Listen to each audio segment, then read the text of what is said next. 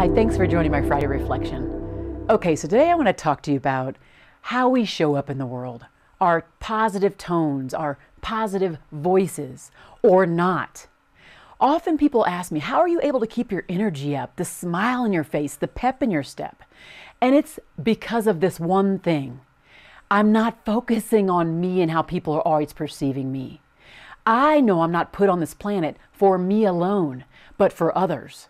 So when I'm in the presence of someone who either is looking to me for guidance in a leadership capacity or as a friend, I am committing as much as I can of myself to strip down what I think of myself or what I think other people think of me. And instead I'm leaning in to fully engage with the person who's in front of me, trying to figure out what their needs are, asking them inquisitive, curious questions.